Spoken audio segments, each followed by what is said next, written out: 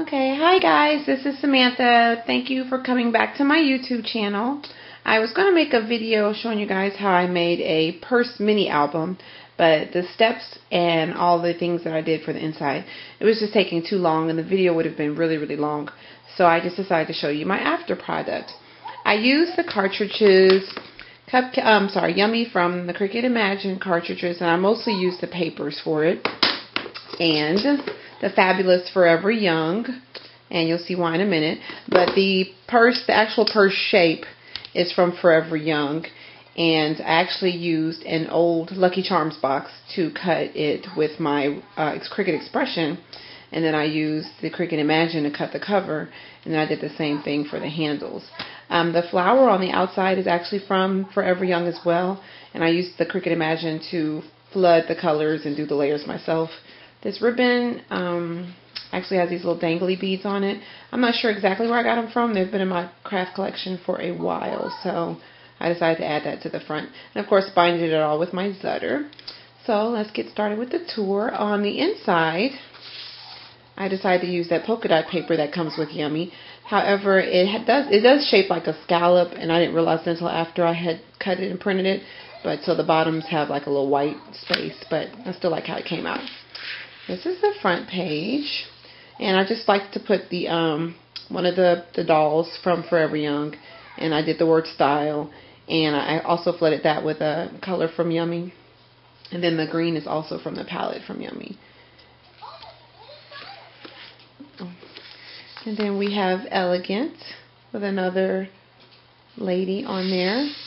Then I decided to cut a mirror from Forever Young, and it's also cut with old old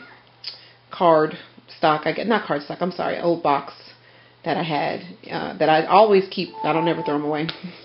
And here's another one that says Trendy. And then on the next page, sorry, I got interrupted. On the next page it just says Chic.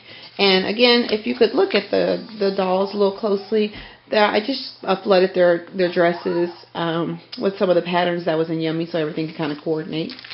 And I cut the same thing as the old box, a lipstick, just to add some different in the middle.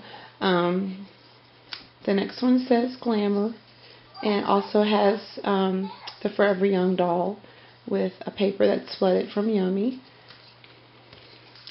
Same thing on this side. And I tried to coordinate the papers with the outfits, and this is Extravagant. And the little embellishments I put on the side is just punches that I had in my stash. Martha Stewart punches, the butterfly and the little flower. Here is a nail polish that I cut out, and I actually at the last minute decided I could make it like it has a journaling tab that you can tuck back in there. I mean, it's not very big, so I don't know if you could do much with it, but the option is there. And then here's Glam, the same little paper doll. And then we got Gorgeous. And then I got this cell phone. I forgot to mention this cartridge. I just got this cartridge in the mail like literally yesterday. It's called,